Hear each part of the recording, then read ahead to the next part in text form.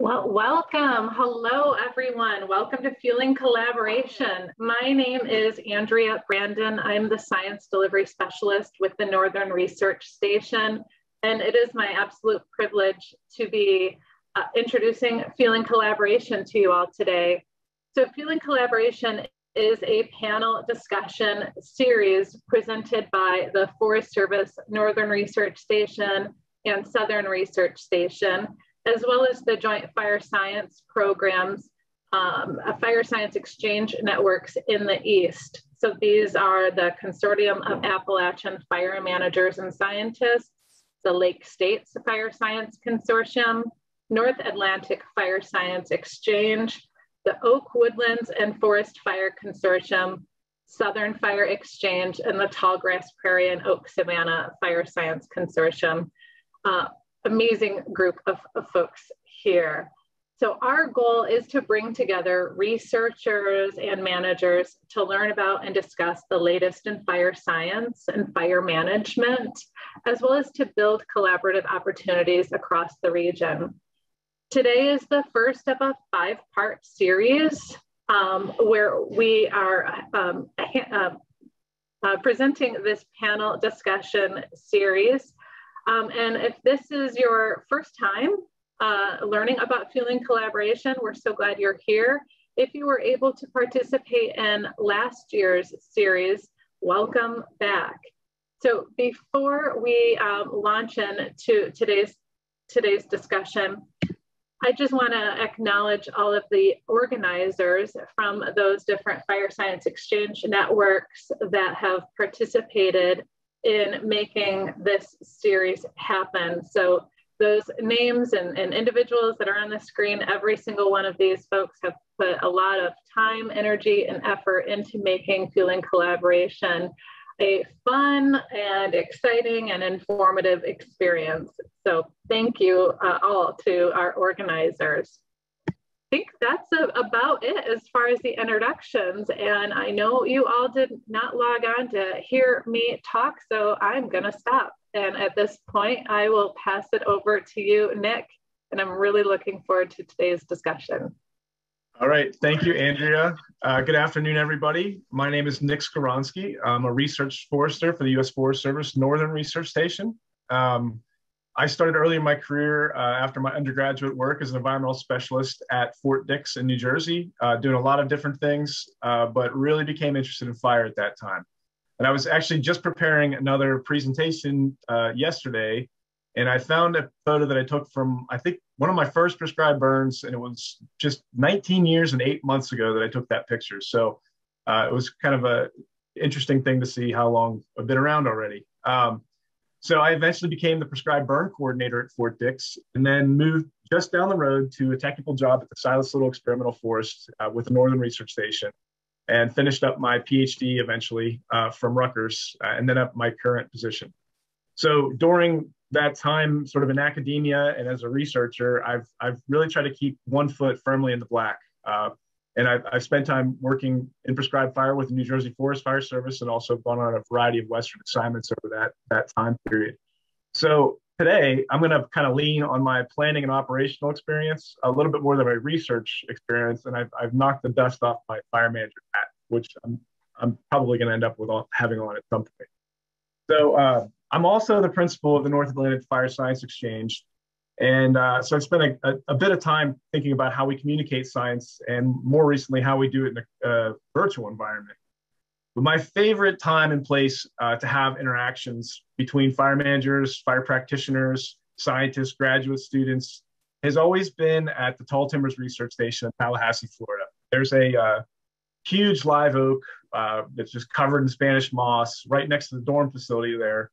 And I've thought many times over the past 2 years about the barbecue that we cooked there, the refreshments that we had, and the fire that we used to sit around in our dirty Nomex and talk about fire science, fire management, fire operations, all together sort of as a group, with everybody bringing different things to the table and discussing freely.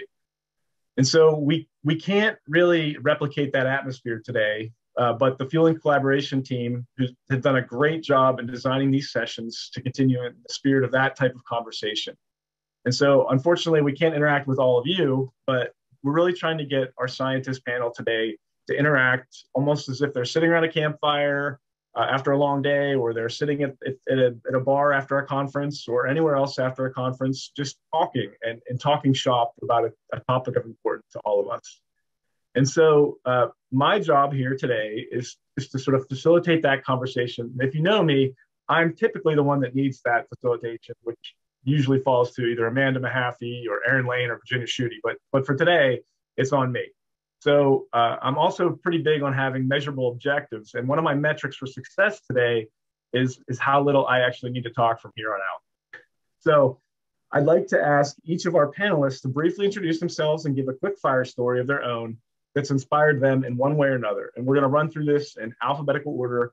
And so we will start with Dr. Ken Clark.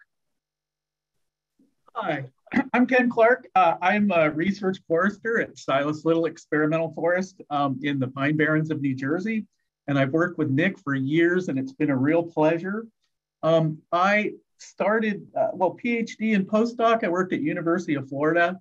And so I have both a Southern and I guess a Northern experience, and then spent quite a bit of time in the West. Also, I used to live in Arcata, California. And I think one of the early sort of fire experiences that I had that made me realize what the real power of fire was years ago trying to save equipment from an eddy covariance tower that we had constructed in Florida that burned down in a crown fire in 1998. This is when the large, almost 500,000 acres burned in Florida that summer. It was we got in there about 10 minutes before the whole stand crown fired, and I had data loggers carried sort of 2 footballs just basically running for my life. And that made me realize sort of, one, how powerful fire is, but also how interesting fire is. And so I think that's one of my sort of real fire experiences, I think that's affected my life.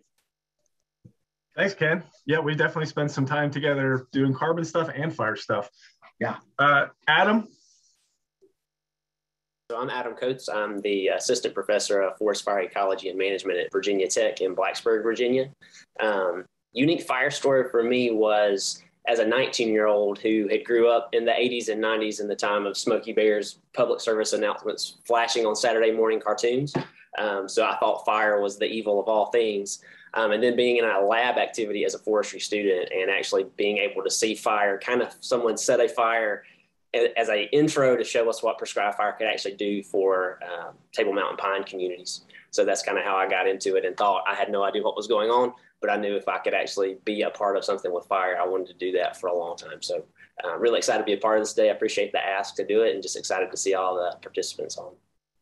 Thanks, Adam. Adam and I definitely spent some time around that fire at Tall Timbers. Another person I spent some time around that fire at Tall Timbers, Louise. Hey, thanks, Nick. Yeah, I definitely remember that those live oaks there in the area in Tall Timbers. I'm a research ecologist at the U.S. Forest Service in the Southern Research Station. I'm actually stationed in Athens, Georgia. We are here, we've got the newly established prescribed fire lab. And so we're really excited to sort of continue work in that laboratory. But there's, I would say I grew up in the South and I grew up in Florida. So there was fire all around me, but I didn't know it when I was young, kind of like Adam, like it was everywhere, but I didn't really know about it. But one of my unique experiences when I first started working in flatwoods, in longleaf pine flatwoods, it was a really rainy season and I was out actually banding RCWs.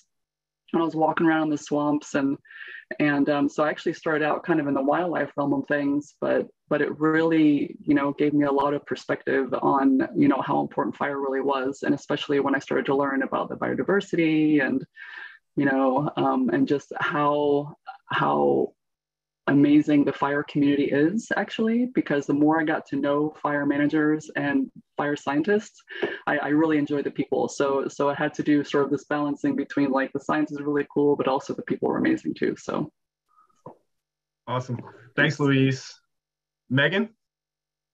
Hi, I'm Meghan Midgley. I am the soil ecologist at the Morton Arboretum, which is a botanic garden in the suburbs of Chicago. I'm originally from Northern California and did my undergrad work at UC San Diego. And when I started undergrad, my freshman year, there was a big fire season in Southern California, and I was lucky enough to be working for the natural reserve system that the university owned, and got to participate in a lot of research looking at the effects of these kind of stand replacing fires on the plant communities as well as the soils. But it really wasn't until 15 years later when I started at the Arboretum that I actually started to do my own research looking at the effects of prescribed fires on the ecosystems that we find in a whole new set of suburbs. So I've just been embedded in kind of these urban wildland interface sort of systems, and I'm excited to hear about everybody else's experiences and how they've been managing fires in these unique areas. Awesome. Thank you so much. And Jessica, you are last, but definitely not least. Great. Hi, everybody. I'm Jessica Miesel. I'm an associate professor at Michigan State University, and I work in ecosystem ecology and biogeochemistry, which just means we study how elements and nutrients cycle through ecosystems, especially forest soils. It's a big focus. My introduction to fire came right after undergrad with the National Park Service. I worked as a fire effects monitor, and that provided me with the opportunity to get involved with fire suppression. In my first detail, I definitely got bitten by the fire bug, as we say, and really hooked my interest, not just in fire and observing fire, but also in the leadership structure and the communication, the emphasis on good communication. So all of that has been a really valued, important part of my own experience. After that, I worked with a variety of different land management or NGO organizations, ended up with the Forest Service in the Northeast with the Green Mountain National Forest. And that was my first introduction to prescribed fire. So Ken mentioned he was captivated by the power of fire. And what I really remember is the first time I observed two managers igniting a grassland and the way that they interacted with fire in a very dynamic and deliberate way. And I was just captivated by the role that fire plays as in relationship with the ecosystem and also in relationship to managers. So I see humans as part of that relationship. Eventually that led me into fire research, but my goal with research has always been to help provide information that managers need to answer management questions for the purpose of conserving and protecting our natural resources. And as part of that interest, I serve as a co-PI for the Lake States Fire Science Consortium. I'm a member of the board of directors for the Association for Fire Ecology, which has a conference coming up. We'll put in a plug for that. And also as a postdoc researcher at the UW-Madison, was involved with starting the Tallgrass Prairie and Oak Savanna Consortium. So really happy to be here, and thanks to the whole organizing team for putting this together.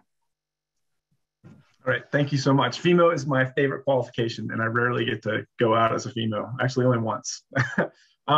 So we sort of gave all of the participants the option of submitting a question. And so we had a lot of participants. So I sort of grouped these questions into a couple themes, I would say. And so I guess I'm just going to kind of guide the panel through 4 different themes that I've garnered from these individual questions. And I think that the first one we're going to start with today is this, the terrestrial carbon cycle. And one of the things that we hear as far as carbon management goes is sort of, do wildfires basically have more of do they emit more carbon to begin with?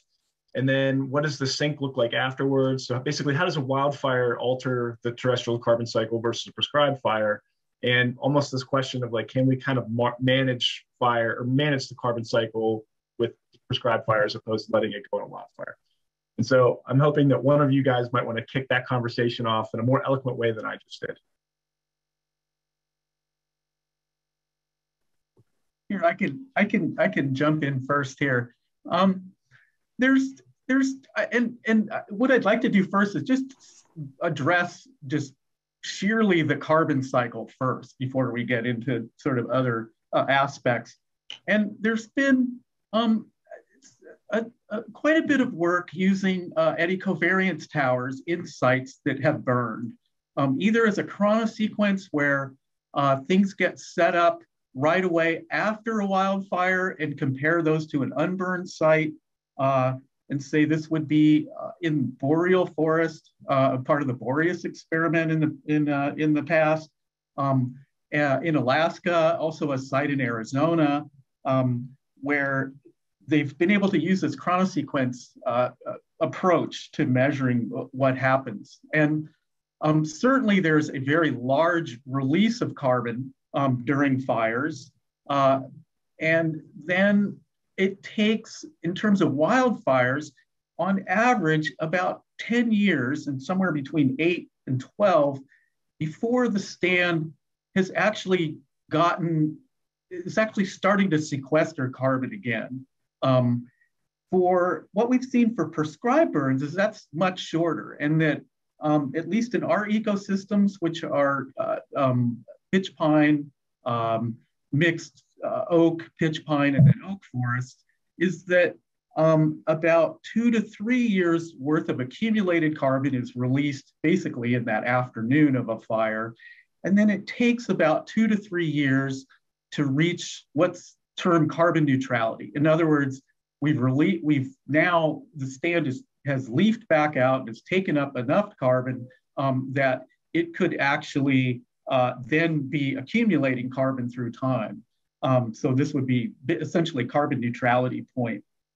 So that, and that, of course, there's lots of variability around that that's driven by variability in fire behavior, in the fuels that are accumulated and things like that. So, just maybe just overall rules of thumb. But what that means for prescribed burns is that a rotation of, say, anywhere from 5 to 8 years is that those stands are accumulating a moderate amount of carbon, even with those treatments. And these are, operational prescribed burns, not just experimental burns. So that, I think if you sort of put that into perspective of the wildfires, if you're preventing those, large releases of carbon using prescribed burns, but releasing a small amount of carbon during prescribed burns, you have this really nice trade-off. And so we're really trying to burrow down on this and understand, like, well, what exactly are controlling these things? After that, or in some of the other fluxes, it looks like, say, ecosystem respiration is slightly depressed. And that would be both the overall release of carbon, say, like during the night, overall ecosystem respiration is actually either unchanged or slightly depressed. And a lot of that is because of the release or the consumption of labile litter and reduced autotrophic respiration, which would be, release of carbon from respiring vegetation, which gets released. What we've seen in some systems is if there's a lot of residual coarse woody debris, is that over time continues to release carbon. And so, depending on what happens to that stand, if it's salvage log, that doesn't occur because then, those stems are taken off site. But if they're left on site, then we can see that through time, there's actually reduced carbon uptake, but it's because of that enhanced respiration. So with that, let me turn it over to the other experts here. I think that's a good place to start, Ken. Just emphasizing the carbon sequestration, the process of taking carbon out of the atmosphere, and versus the process of releasing carbon. And just looking through some of the original questions that were answered, what really stood out to me is just the importance of how we use the terminology. And there are a number of questions about how carbon sequesters carbon. And so I think it's important to just even take a step back and talk about like what is sequestration. And it's a process of drawing carbon out of the atmosphere and storing it into some pool. So a pool might be the biomass. And so Ken mentioned, mortality to biomass. So you're changing the pool from a live pool to a dead pool, and those cycle differently. And they affect the release of carbon through respiration back to the atmosphere. And when we think about carbon storage, it's really like how much is present in a pool. And a pool might be the above ground biomass, a pool might be the roots, a pool might be the soil. And it's just about how much carbon is there. And some of the questions about sequestering, I think, really apply to stabilizing carbon. And that's really about how quickly the carbon cycles. And, Ken mentioned respiration. So that's the release of carbon through plant physiological processes or microbial processes, microbial decomposition, that's returning carbon to the atmosphere. So one of the things that's come up a couple of times in the original questions was the question about charred biomass or pyrogenic biomass. That's a topic my group focuses on quite a bit. And so yes, fire can stabilize a portion of biomass carbon by converting it to a different chemical structure that is less, that cycles more slowly in the ecosystem. So it stabilizes part of it, but that's different than actually sequestering it. So the role of fire in the carbon cycle is really releasing carbon, even though some of the carbon that is being affected by fire becomes more stable than the uncharred biomass was. So just, kind of taking a lay of the land, what are these terms we use when we talk about the carbon cycle and the carbon budget? And that can really help us understand what happens to different types of carbon in a fire, as well as after a fire. And a good point to go off of that is the idea that I think, and I teach wildland fire classes at Virginia Tech. We have a wildland fire minor, so these questions come up a lot. And I think one thing I try to point out for the students is when you talk about what does fire do overall, right? It becomes super tricky to define. And so it's kind of, you swing on this pendulum from talking about what fire actually can be, that it's a biochemical reaction. You have all these things occurring at once. But then there's this very big separation oftentimes between wildfires and prescribed fires in a given ecosystem with particular vegetation that forms in that area or in that region, in that ecosystem. And then the fire frequency that's involved, the fire behavior that's associated with that. Are we talking about high intensity or low intensity, low severity, high severity? Like there's so many, it's the ultimate thing to play with and think about so many different questions. It's the ultimate sandbox is kind of how I tell the students. But what I feel how prescribed fire can often get bad rap is that people will lump prescribed fire effects in with, wildfire effects, and without this differentiation, and even taking prescribed fire and differentiating it by really important things that managers use to build prescriptions, it becomes really tricky, to define. Fire always does this. I saw in one of the questions, someone said kind of, where do we go next, or what continues to occur as questions? I mean, they're endless, especially with prescribed fire, because some prescriptions can be so specific, even when you begin to include different ignition techniques and different types of vegetation that have occurred only because fire has been included, right? So this idea, exactly what the other panelists have talked about so far, of defining these terms and defining even which type of fire are we describing, becomes critically important, especially when we're weighing what becomes important to the given landowners or stakeholders in an area. Well, what are they most concerned about, right? And what are the managers, what objective are they trying to reach by either including or excluding fire, suppressing it when it's occurred, and those kinds of things. Go ahead, Louise, sorry. No, that's right. One thing I wanted to talk a little bit about, to sort of follow up with what you've already said, is, there's been some interesting work to sort of see, and it is definitely ecosystem dependent, right? But, if we have repetitive prescribed fire over a certain amount of time period, how does that compare to like a wildfire regime in terms of carbon sequestration? And there's been a lot of people have done some work. I've done some work on this. It's usually done, I mean, some of it's done in the field, but it's really hard to, just because it takes a long time to collect that information. So most of it's done with simulation modeling, and it's typically done like at a landscape, regional scale, this sort of thing. And given what we know about carbon flux, you know, as we've been talking about in and out of the system, if an area is maintained by prescribed fire, it can often be either, we were talking about carbon neutral, right? Or it can actually become a carbon sequestration pool sort of through time compared to most wildfire regimes. And that can be anywhere from, you know, whether a wildfire occurs every 20 years or every 50 years, or, you know, whatever kind of interval you kind of want to you know, describe there. But again, it is dependent on the system. And so it's kind of these, like, you know, we talk about this sort of short-term, long-term trade-offs, and we can get into that later too when we talk about, I know we're going to talk about like management, manipulation, you know, across the landscape, fuels management and things like that, fuels treatments and whatnot. But I just wanted to point that out when it's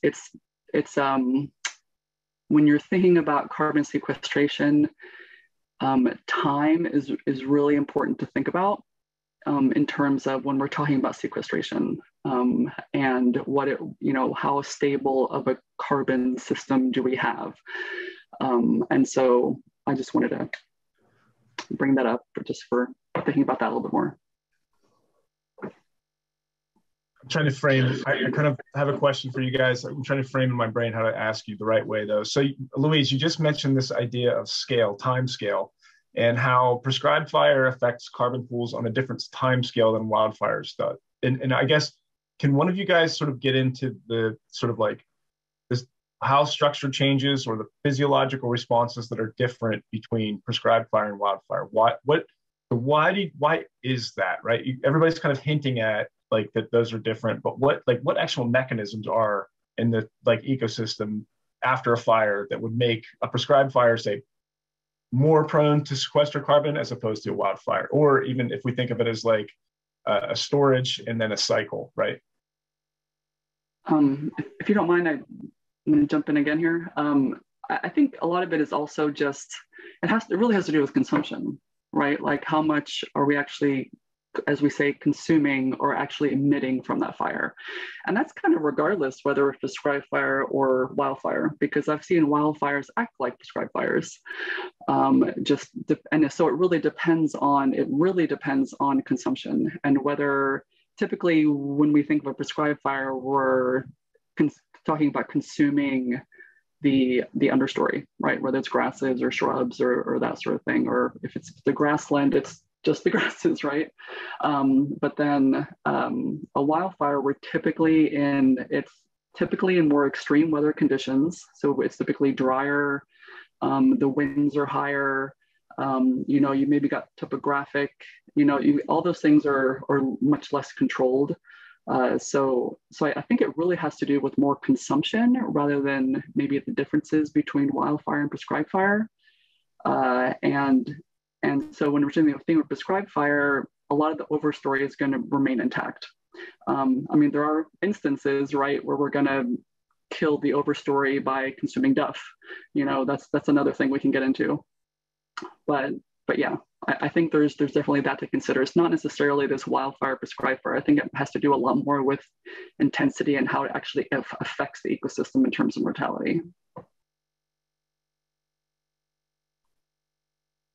Anybody else? Is there anything to add there from like the soil carbon perspective? You know, like, I mean, Louise, I like how you basically just made this continuum of fire, like basically fire dynamics, I'll call them. I don't like to say fire behavior or fire, just fire dynamics. So I think the beauty of prescribed fire is that we can kind of go in and select what we want that to be like. That's our idea. We're managing with the tool. And so if we know the conditions, that we can go for a desired effect, right? Like a management objective of having a low intensity fire that doesn't consume like a lot of the heavies on the ground, or doesn't turf into the duff and kill our overstory, right? As opposed to a wildfire where we just really have no control of that process. So, but I know that there's you know, from the sort of terrestrial ecology standpoint, you know, from everything above ground, I have a pretty good understanding of how those mechanisms work. But I guess, is there anything that the soil scientists can add to that conversation? Yeah, I can say that just from the output perspective and then how long things might hang out in the ecosystem side of things, with a wildfire, it's going, and this is, I'm sure what a lot of people in our audience and on this panel know, but it's going to be hotter and it's potentially going to burn longer than a prescribed fire. So that means that the temperature of the soil will be hotter and that the temperature into the soil profile will also be more dramatic. So that means we can potentially burn off a lot of the carbon in the soil during a wildfire, and much more of that carbon will stick around in a prescribed fire. And in addition, at those lower temperatures, we'll be able to char a lot more of that organic matter and change some of the physical properties of the soil that allow more of the carbon to stick around, versus in a wildfire where a lot of that will just be burned off and we won't have that opportunity to potentially have a more stable pool over time. So that doesn't really help us get more carbon back into the system, but it might change some of the ways that that carbon cycles within the system, if that's helpful. And I know I nerded out a little bit, so feel free to ask. No, I thought that was really good. There's actually a topical question just popped up. I know it's not question and answer time yet, but I think it's a good one. Is there a difference in sort of consumption between like a fast burn or a slow burn? So basically the difference between a head fire versus a backing fire on, let's say, soil carbon again. Like what would the difference between those two things be?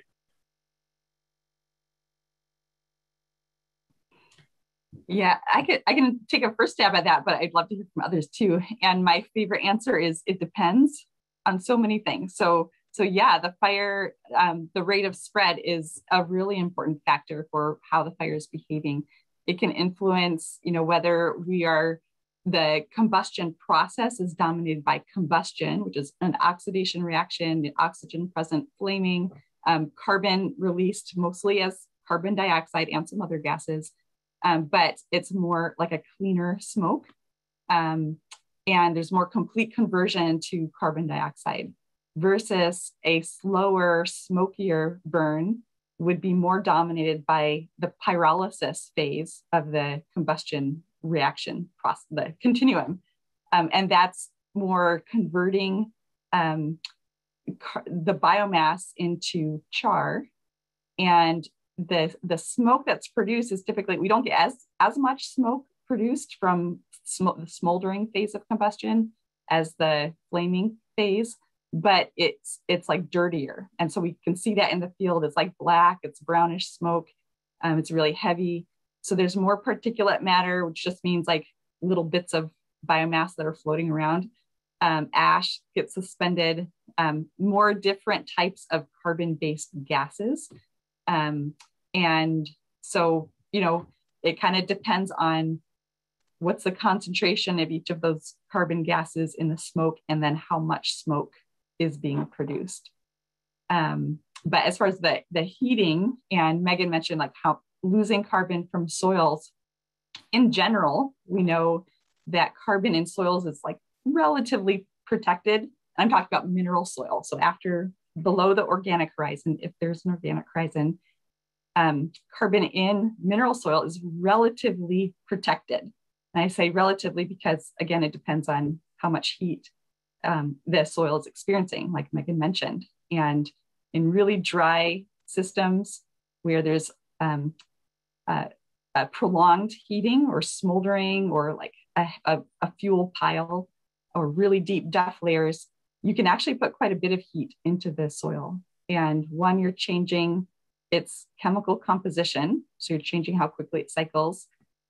Two, you're changing the soil structure, like Megan mentioned.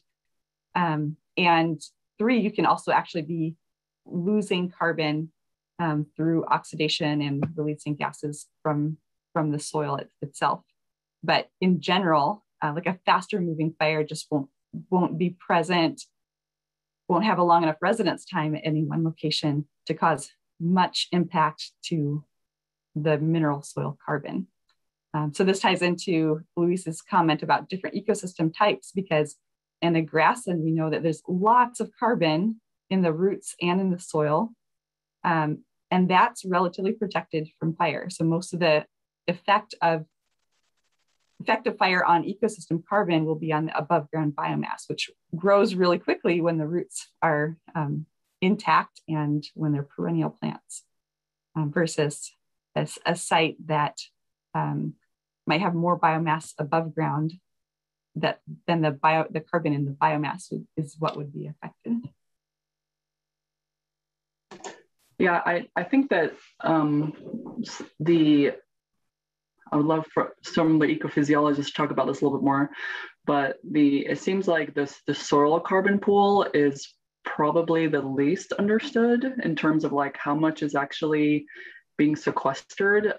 Like we have some scientists down here that are trying to understand, you know, how much for every prescribed fire, like how much of the like really fine particles of like soot are actually sort of maintained in that soil and it's just like compounded, you know, through every prescribed fire.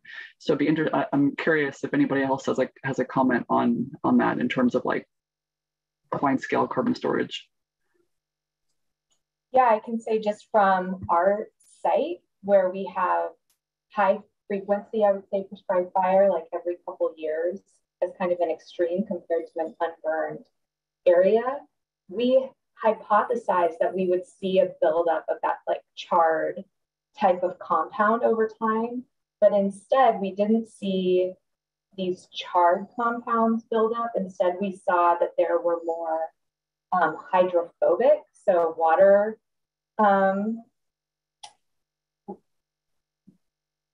compounds that didn't like water being built up. And that was leading to carbon being kind of protected so that when it rains, that carbon doesn't wash away. So we end up seeing a buildup of soil carbon in our prescribed fire sites, but not because of the mechanisms that we would have hypothesized, like more charred carbon, but instead more protected carbon by compounds that aren't allowing the water to break that carbon apart and flush it out of the ecosystem. So I think we're seeing what you probably expected to see overall, but not for the mechanisms that most of us would have hypothesized. But I'd be interested to know if Jessica, who has a lot of charred carbon experience, has also seen similar phenomena. Well, actually, I don't know that I have a good answer to that. I think your results are really interesting, and it touches on a lot of things like we don't know yet very well about how fire affects organic matter in soil and for how long, and that you're seeing some hydrophobicity is like northern Illinois, right? The Arboretum, that you're seeing hydrophobicity there I think is really interesting. Typically, we assume that happens in really high temperature fires, but so maybe you're getting areas that are experiencing higher temperatures, or maybe there's other reactions going on that we don't understand well yet. But I think your results just show how, I guess, the really fine scale effects that fire can have, even in systems that we don't really think about as experiencing high severity fire.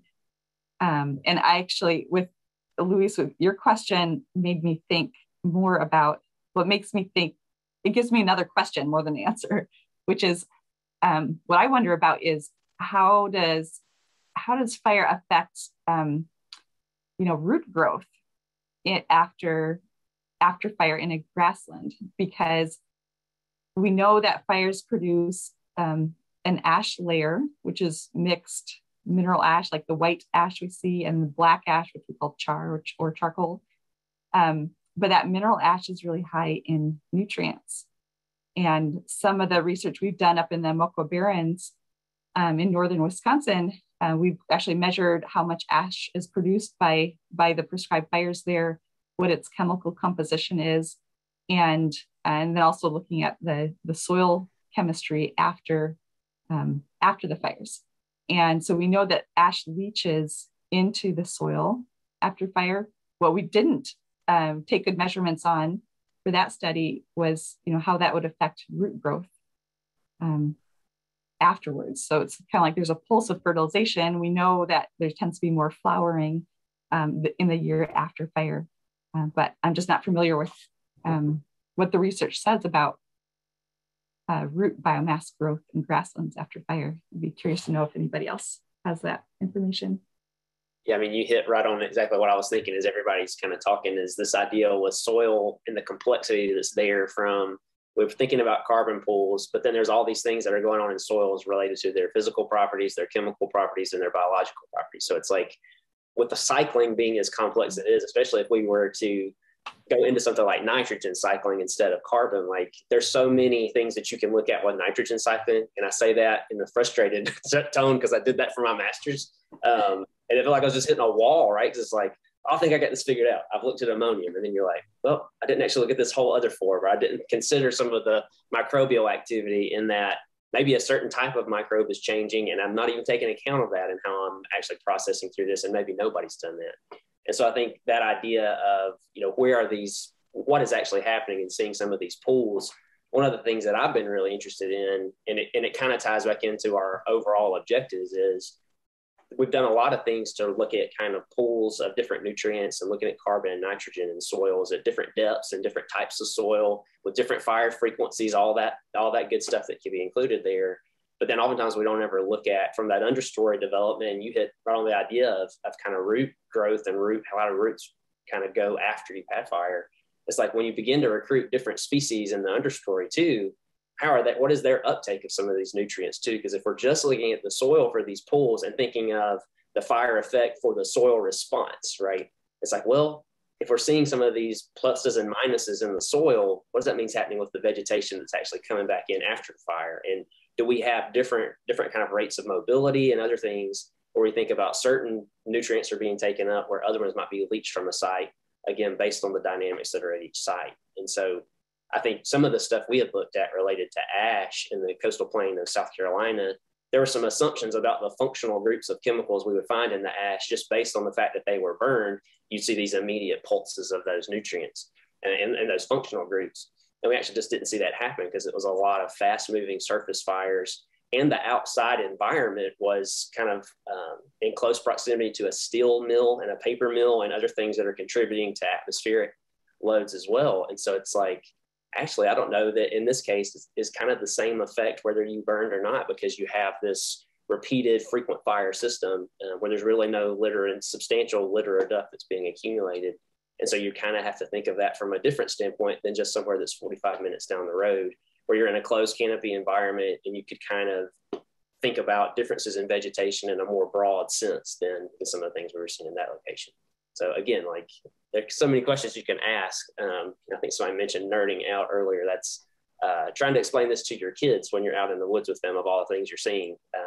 Eventually you just stop because you're probably doing more harm than good. So we can add complex to it depends, right? So, yeah. So I actually put my hat on just because that's me, but my fire management hat. Back to my fire management hat. So you talked about we have all these complexities and unknowns and things that we don't even really understand about, just say soil carbon or even, above ground carbon pools or recycling. But so now my job, as with my fire management hat on again, is that I have to decide. I have a landscape and I have a plethora of objectives that I'm trying to implement across this landscape, right? So I might be interested in creating a diverse bird habitat, creating openings in the canopy. I might be just strictly looking at reducing ladder fuels with my burns or very simplistic sort of fire management operations kind of things, protecting houses in the WUI.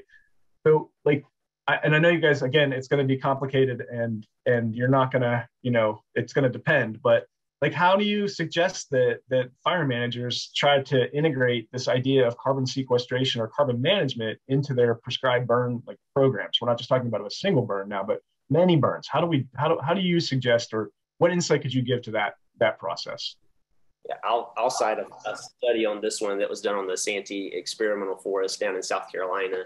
And this area in particular is really unique because there's two watersheds they set up to be a paired experiment in the 1960s. So essentially one would continue to have management activities done on it, active forest management, and the other would basically have nothing done. That included a Hurricane Hugo in 1989 ripped through that area in a really drastic way. So you go into this unmanaged stand 50 years after nothing's been done, and you see just this huge loads of coarse woody debris. You see pines in there, but there's kind of this drastic increase in hardwood cover as well, and it's really dense in terms of just the vegetation, and basal area is higher, and we measure all those good things. Then you go into the managed watershed where the most active management that's been done the last 20 years or so is frequent fire every 4 to 5 years. Generally low intensity, and they've done some mastication, so it kind of could be thought of as some thinning, actual thinning that's been done, and fire as a combination treatment. And the one thing we were looking at was kind of what are you getting from a holistic ecosystem response when you do active forest management and when you don't. And so looked at, again, basal area changes, fuel dynamics, soils, nutrients. We looked at all of that, including water quality. And kind of if you looked at all of the boxes that you could check, we did see that soils were changing in some ways and that nutrients were decreasing at different depths in the soil, but it basically mirrored the exact nutrient loads that were there for the litter and the duff. So it depended on whether succession had continued to occur and you had more of kind of a climax community coming in the unmanaged location. And so you could kind of see, and I kind of wrote the paper in the end, I was like, well, how do you say what is good or bad on this, right? It's like we're seeing changes, we're seeing meaningful changes related to management, which hopefully we think that would occur, but the changes, it really would depend on what the landowner wanted. It's like, are you looking for something that has more of a hardwood component to it? The one thing we found that was unique was water quality, some metrics of just sheer water quality, looking at dissolved organic matter and things of that nature, then taking it to the treatability standpoint that if humans were consuming this water, how would you put different disinfectants in there to treat those potentially toxic chemicals? And water quality and treatability were improved with the prescribed fire over the long haul in the treated area. And so it's like from a standpoint of what do you do as a landowner, right? I think from that holistic response, how can I benefit the most things for the long term? That definitely checks a lot of boxes, right? But maybe I'm looking at a specific wildlife species that only thrives with having that mixed pine and hardwood component there in that location. You might want to opt for something different, for a different composition. So I guess I'll go back to my complexity thing, but you're asking the right question. Is like, so what do we point people to with this? And I think that one just had so many responses from if you think about climate change, if you think about water scarcity, if you think about all of the dynamics of all the things we're really wanting as a society from, our natural lands, it's like, what are we going to get from using frequent and active management that includes prescribed fire? You can see some changes that have occurred, but largely those were to the better when you check all of the boxes of attributes we might want to have from that system. Anybody else want to take a stab at that one? Yeah, I think if you think about like whole sort of regions and how they are managed, and use, say, the Atlantic coastal plain as an example, is where short rotation plantations will definitely take up the most amount of carbon, and so they're running at about 6 to 8 tons of carbon per hectare per year taken up. Older stands maybe about 2, but those stands are very dense. There's extensive ladder fuels in them, and so during any wildfire, those stands are crowning. So again, coming back to the overall sort of large scale landscape scale, how do you protect these stands, or how might you manage these? How might industry manage stands compared to a private landowner that may have other options? And again, sort of coming back to how do you put this into the overall carbon perspective? I think one of the other points that I'd like to bring up, and this comes back a little bit to what Louise and Jessica were touching on, is that wetland systems that are in all of our ecosystems, certainly all along the Atlantic coastal plain, store much more carbon than the upland systems. And so one of the things as a manager that we could probably do or should think about doing is really protecting that carbon, that stored carbon in those histosols. If you look at, say, some recent work that was done in Pocasines in North Carolina, the amount of carbon that was released from a pond pine stand, this is some recent work by Midgley, it's just unbelievable. It's just orders of magnitude larger than what gets released from upland stands. And so, again, if you're managing for a very complex system that has both upland and wetlands, the design of those prescribed burns might actually be to try to protect those wetland systems and that histosolic carbon. Anyway, just a thought about sort of the landscape scale or the regional scale that we might want to consider. So, go ahead, Jessica. Oh, I was just going to build off that a little bit too. And what I think about is the importance of thinking like an ecologist, whether you are technically an ecologist or not.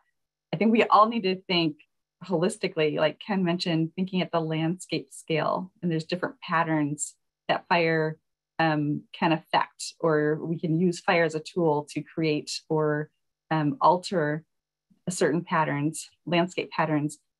I guess what I want to say about ecosystems, and this touches on what Adam mentioned, is we need to understand the characteristics of the ecosystem that we're managing, because a forest with a deep duff layer is a very different system and stores carbon in very different places than a grassland where a lot of the carbon is below ground, versus a wetland where the carbon is below ground in the soil itself, which is, it can become a fuel when it's dry enough.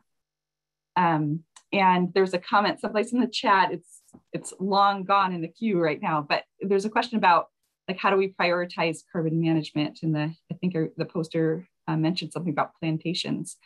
And I like Adam's point that we can't have the same objective for all ecosystem types. And my perspective as an ecologist is really, I think about ecosystem health and all the different components of an ecosystem functioning together to maintain the health of that ecosystem. And I think on one hand, it's really good because this message of we need to, like as a global society, we need to store more carbon. We need to sequester carbon out of the atmosphere.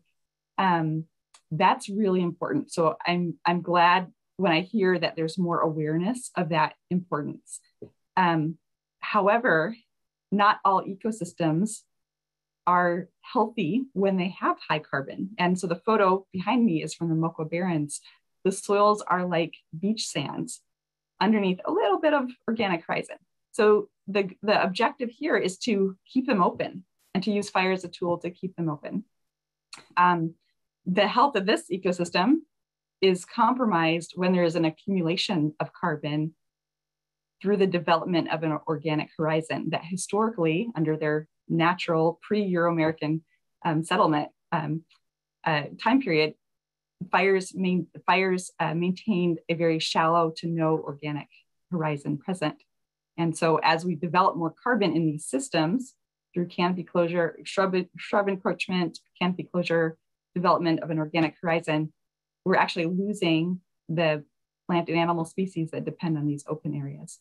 So, I cringe a little bit because there have been some really high profile papers that emphasize we need to sequester more carbon and put it in soils.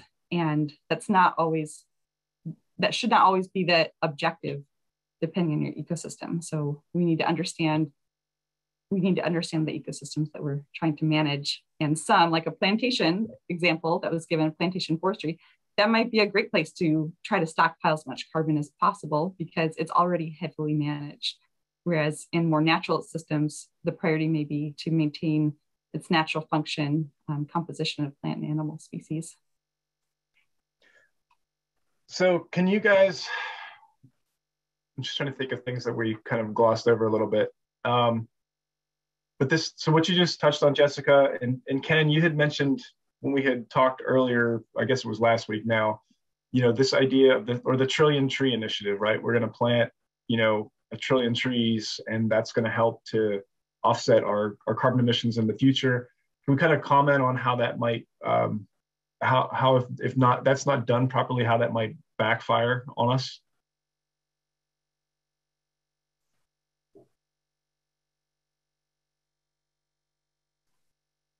I will call on you. Like, all right, who's going to take that one? Yeah, I mean, I think Jessica definitely, you know, talked about that in very eloquently. I think it really is dependent on your ecosystem, right? And you know, if you're managing for a healthy ecosystem and it requires, you know, prescribed fire, regular prescribed fire, you know, the sort of carbon sequestration component of it is going to kind of take care of itself, right? You know, the overstory trees you know, most of them in the Southeast, you know, are second growth forests. You know, they haven't even begun to really hit their maximum biomass growth potential. You know, if you're talking about longleaf, they can live, you know, 400 to 500 years, and most of these areas don't have trees that are older than 100 years old. You know, there's a lot of growth potential just in the overstory, right? And so just that, and that goes also with the root system, right? And how that's just maintaining soil structure and maintaining soil nutrients and biodiversity and all those other things. So I think I had another point there, but sort of went on my soapbox. But I think in the end, if our goal is ecosystem health and, you know, habitat quality, water quality, you know, timber quality, all these other things, I feel like sequestration will kind of take care of itself. And another note also is that, you know, there's a lot of ecosystems that you know, there's been some really cool work all over the place, but I remember some from the Sierra Nevadas, some work from Alan Taylor and some others. That's the only author I can think of right now, where they basically found that, you know, a lot of these areas like near the Lake Tahoe Basin, if anyone's familiar with that, you know, most of those areas were almost entirely shrublands and had very little trees on them. And so for us to be like, oh, there should be all these trees there, and anyways, I think it also becomes holistic in a way, or like just like perspective, like this is what we think it should be like, you know, and so that's getting into, you know, our philosophical views on that sort of thing. But yeah, and then there's the you know, just consideration of climate change and how that sort of affects our ecosystems and how we can actually sequester carbon there. Do we want to go down that road, Nick?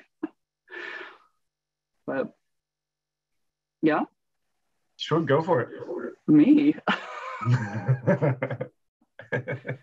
you brought it up. I know, right? I like said the word, and that's it. Next topic. But the interesting thing about climate change is it again depends on the ecosystem, and you know, even different tree types or even elevation on how trees are just in general are going to respond to differences in climate.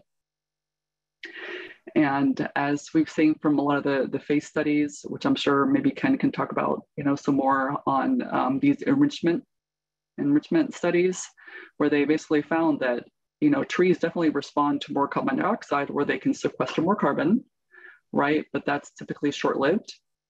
And so I feel like somebody else should talk about this more than me, but yeah, I'm going to stop at that because I feel like someone else can talk about this better than me.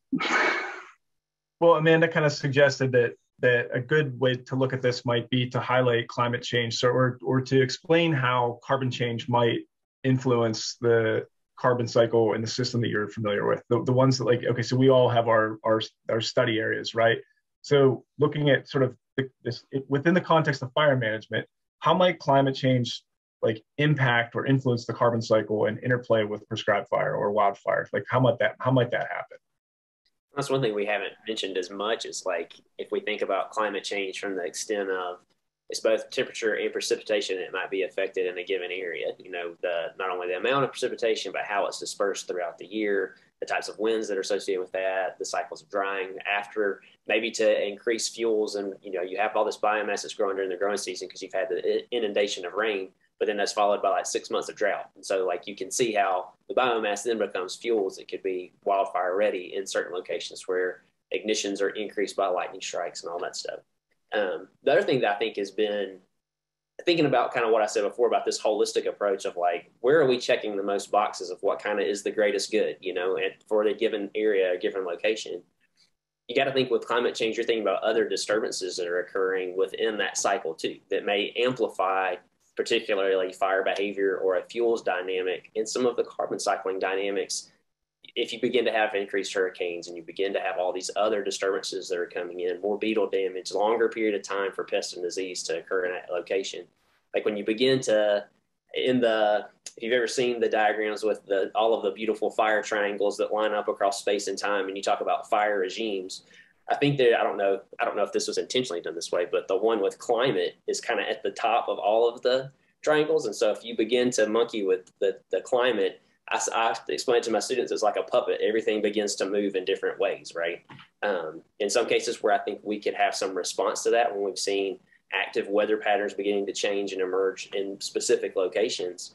But then there's, to some degree, what do we know about how far ranges will change, of where different vegetation might become might become even more invasive in the extent of climate, and does that increase flammability in the location or decrease flammability? What are we actually trying to look at? And so I think that's another dynamic of the climate response that often isn't talked about as much, is that other disturbances can be co-occurring to actually amplify or, you know, take away from prescribed fire and wildfire behavior too. And I'm just noting that as a problem, not giving any solutions for it. I'm just pointing it out as a problem. I think, that brings up a very good point, particularly, is that there are other drivers of disturbance that are affected by climate, and certainly insects is one of them. Is that I don't know if you know who all's been to the West recently, but the amount of beetle kill is just phenomenal. The mountain pine beetle, and same with southern pine beetle, working its way up through New Jersey now, all the way through pitch pine in Long Island, and now still going north. And some projections, some recent projections, you know, suggesting that it will get up into red pine, jack pine, you know, further north. And so, you know, if we think about sort of designing these stands or planting trees, you know, again, it's going to be, I think, very, very important for us to consider what other climate-driven disturbances could potentially occur, not just fire, and increase in fire, and we could use fire management to do this, and maybe even another way to think about this, and to think about where fire management might go in the future, is that we're already talking, and in some cases monetizing carbon sequestration, carbon storage. And what we should also probably be considering is the quality of those carbon credits, those stored credits, and actually think about monetizing how protected they are from wildfires in terms of prescribed burning. And this, you know, potentially releases a lot of funds that could be used for proactive fire management. So just as we sort of think about, so how do you design something like this Trillion Trees initiative, or how do you design something like large corporations very interested in offsetting their carbon footprint? So they're going to buy, though they already are buying into these carbon credits, but at the same time, I think they're very concerned about the quality of that stored carbon. And again, that could actually help, I think, one, design stands that are more resilient to disturbance like this, but also provide, some additional funding, I think, for conducting fuels treatments and things like that. Yeah, and I think, big picture, we're asking a lot of our natural ecosystems. And in talking about climate change, we can ask our ecosystems to enhance carbon storage and offset the amount of carbon dioxide we're putting into the atmosphere. And we might also want to ask our ecosystems to stay resilient and be able to adapt to future climate change. And asking both of those things of one location at the same time might not be possible. Kind of circling back around to what Jessica was saying earlier, we might want to protect certain species that are found in current ecosystems using prescribed fire as a tool. And that might be in conflict with our desire to retain the maximum amount of carbon in an ecosystem. And I'd say, in general, we should focus more on doing what we can to conserve and protect the services and the species that we have, versus asking our ecosystems to be the real heavyweights in sequestering as much carbon as possible. As someone who works for the Champion of Trees, I've been happy that we aren't really on the plant as many trees as possible bandwagon. It's really about protecting the right trees in the right places versus using trees as a tool for solving all of our problems. So I guess I lean towards how can we help our ecosystems adapt to climate change using fire as a tool versus how can we maximize carbon storage in these ecosystems in the context of fire as a tool? Yeah, I totally agree, Megan. And I really think that by focusing on it that way, I think we're still going to be able to maintain a lot of carbon anyways on a landscape, but it sort of comes down to this climate resilience, carbon resilience. It might not be maximum carbon, right? But it'll still be probably better than if we didn't manage it, in a, better way like that. So yeah, totally agree. Yeah, and I think it's interesting. I don't want to go too far out of my box with this comment, but there's so much to learn about sort of our current fire regimes and our current management practices from the past. But I do think that oftentimes I've run across fire managers that get stuck in this box of thinking that that's the way that it has to be moving forward. And I think what you guys are talking about is the sort of proactive actions that we can take in the future that define what the new landscapes look like, that we have control over and that we need to manage to the best of our ability for the benefit of human society and also ecosystem services that go along with that. So again, just stepped way out of my boundary box, but I just want to make sure that we're all sort of thinking forward about how we manage and not necessarily always stuck with that foot in the past. Okay, now I'm facilitating again. So you guys, there's been a lot of conversation. I mean, we've kind of danced around these like individual, or I'd say we've been much broader, in our conversation today. We're talking sort of in the broad sense, using different examples of things. But are there resources that land managers can use to get answers to these questions? Are you guys familiar with websites or documents that someone in managing on the White Mountain National Forest might be able to go to get a better understanding of like how their ecosystem should be managed for like carbon management or carbon cycling, things of that nature?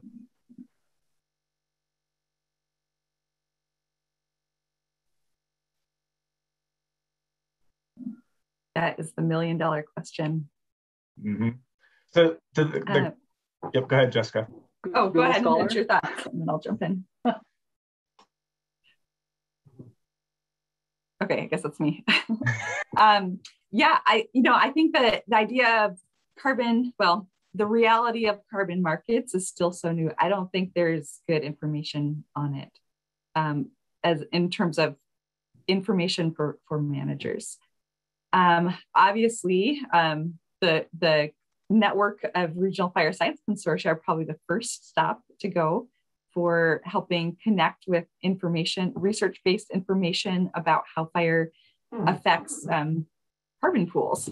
So with the Lake States Consortium, we have this online citation database that's designed to help managers find out what research exists on their topics. So you can search for carbon, for example, and find all publications from our region or that were conducted in our region or have results that are relevant to our region that talk about how carbon stocks are changed by fire.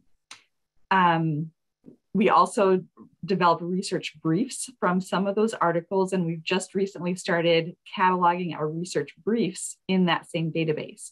So if you search for carbon and you'll see some of the titles begin with research brief, that means it's a summary that somebody has written of a peer-reviewed article or sometimes a topic.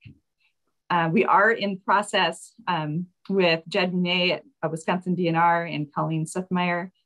We are in the process of developing more of a synthesis for our region that would talk about where is carbon stored in these different types of ecosystems, and what do we know about how those carbon pools are changed, increased or decreased by fire and by different types of fire.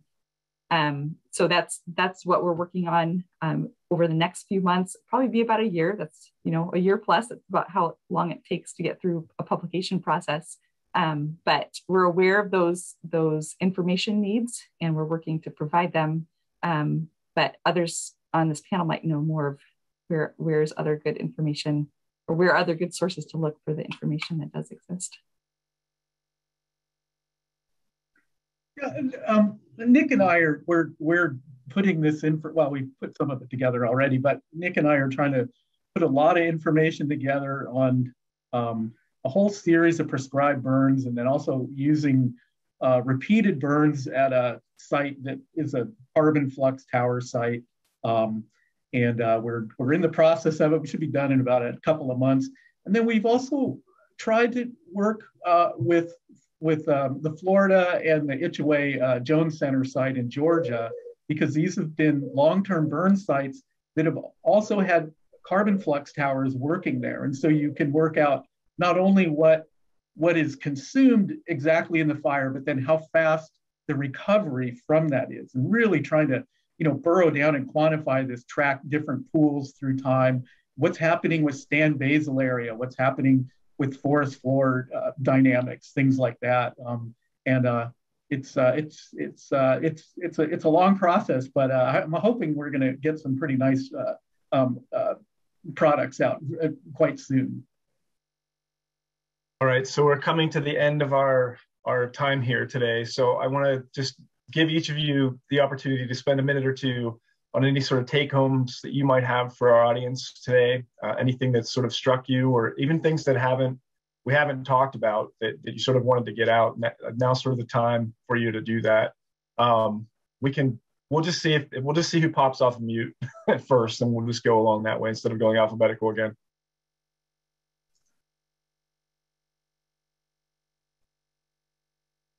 A lot of pressure to give some parting words. I know, I was going to say, I'm really comfortable with the uncomfortable silence. This time went by really fast. So thank you to all the organizers who put this together, and thanks for the invitation and the opportunity to sit and talk together. And I hope sometime in the near future, we all have opportunity to do it safely together in person. I guess, I'll just reiterate, I think it's important to think like an ecologist as a manager. And I learned so much that I use in my research career. I learned so much from the managers I worked with. So, I think managers, you on the ground know your ecosystems, the ins and outs, far better than anybody else. And so rely on that expertise, that firsthand knowledge to think holistically. Think like an ecologist. Any treatment we do in a system, it affects all the other components. And, I like Aldo Leopold's message about intelligent tinkering. We need to know what all the parts are in our ecosystem when we're managing for them, so that we're retaining their function over the long term, so that we can support ecosystem health. Yeah, I'll just end by saying, yeah, I think just continue fighting the good fight. We all need, for the most part, more fire on the ground. And I think the carbon sequestration part will sort of, like I said, I think kind of take care of itself.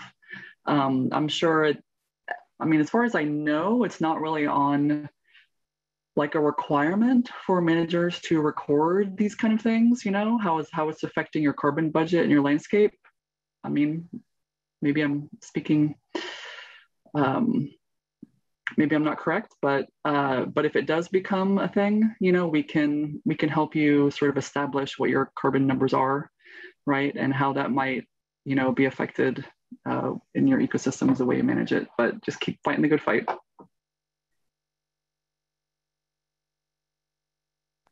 Yeah, I think I come back to the balances and the trade-offs and the dance that you're doing when you're making decisions of, I think this affects this property. I also think it affects this property. I think it affects this property. I think that I'm doing something for water quality. I'm doing something with carbon storage. I'm doing something to nitrogen cycling. Like all of that kind of has to be kept in check, right? And kind of, I think in some pretty broader research, some stuff has come out that like all fire does this. And I think I would definitely be alarmed by things by that, because follow your instincts, especially if you're a manager, is like follow your instincts. That there's a difference between what's going on with, really high severity fires and really low severity fires, that it's not all equal.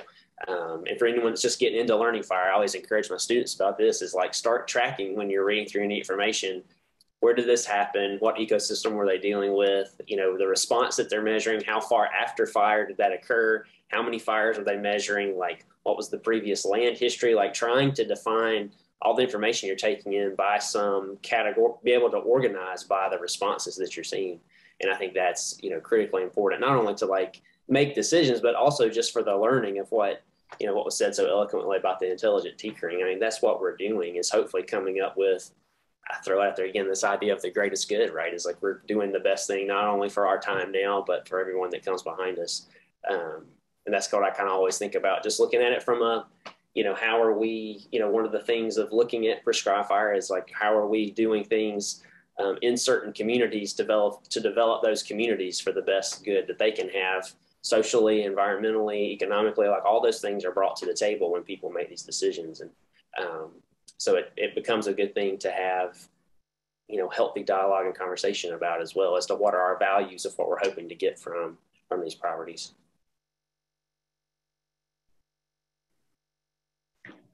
I think, also one thing that certainly strikes me is that the science community, we're developing a lot of tools and a lot of simulation models and things like that.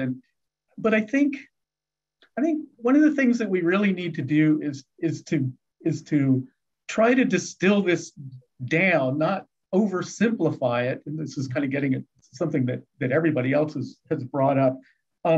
But make it more useful. And I know I'm definitely guilty of this, is, when you write a scientific paper, those things are so dense that what we really, I think, need to do, or what we should do, is to then think about also integrating in other viewpoints and other tools that say silviculturalists and a number of scientists now are discussing things like assisted migration for climate change.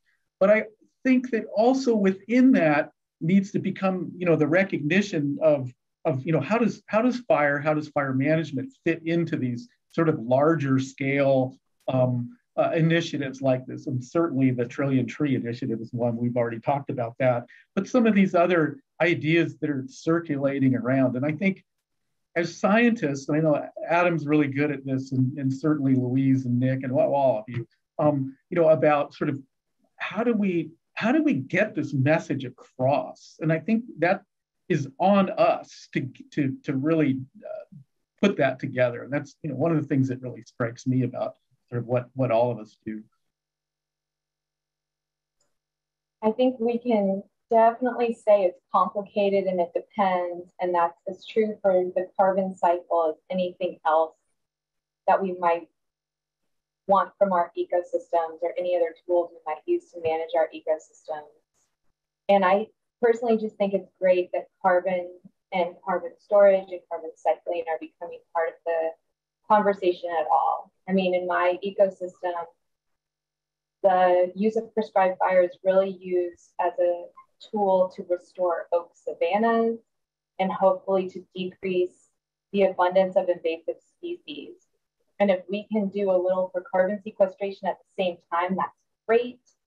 But we're never going to be able to maximize everything using this, like Adam was saying. We can't maximize everything using one tool.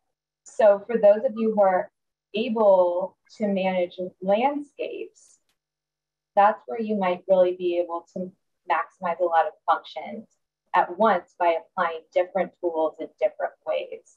So I think it's hard to say, yeah, go ahead and do a prescribed fire in the fall every 3 years and everything will come together for you, even within an ecosystem. Instead, it's going to be managing different areas of that ecosystem in different ways for different goals all at once. If you or the folks that you work with can do that in concert, I think that's where we'll really win. Well, I just want to say thank you to all of our awesome panelists. It was really enjoyable to listen to you guys all talk. I just want to thank the organizers of these sessions. This is definitely the best format that I've seen and come across, and I know that there's been so much thought that got put into it.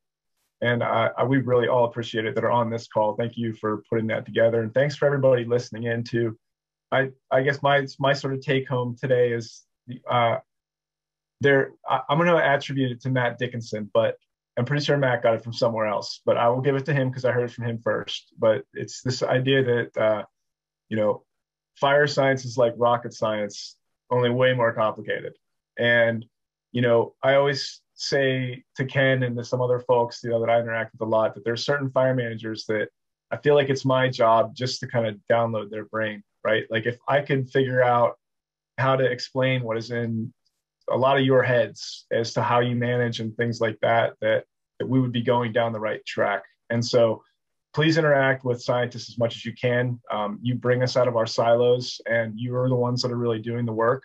And I would also say that, these things are complicated and it does depend, but the things that you have in your brain through continuing your education and just thinking about this stuff, you're the best computer model that we have to get this stuff done. And so have confidence that you're making good and solid land management decisions when you're being conscious of all these different factors. So again, thanks again to everybody, and I will turn this over to Andrea. Thank you so much, Nick. I just want to say thanks again to all our panelists. Just amazing discussion. I so thoroughly enjoyed today. Nick, I want you to facilitate every single webinar and discussion that I host from this point on. You're awesome. And to all of our participants, thank you so much for joining us today. This was a great conversation. So I just want to plug, if you enjoyed this discussion, tell a friend and come back. We are doing this every month throughout the winter season, and our next discussion is scheduled for December 16th, and we'll be featuring fire and timber management in mixed woods, and we will be focusing on challenges and opportunities for using prescribed fire in mixed oak pine forests in the eastern U.S. With both timber and natural community management values. So we hope you will come back for that discussion. And at this point, that's a wrap. So thank you, everyone.